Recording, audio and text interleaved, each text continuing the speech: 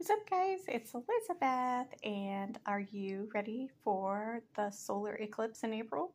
If you're looking for some solar eclipse glasses, I got these Soluna back when we had the partial solar eclipse. I don't know when it was, but a couple of months ago, and they work great, and they were also just fun to explain to my daughter how you cannot look directly at the sun even when there's an eclipse. So you got to have these special glasses to protect your eyes, and they work great.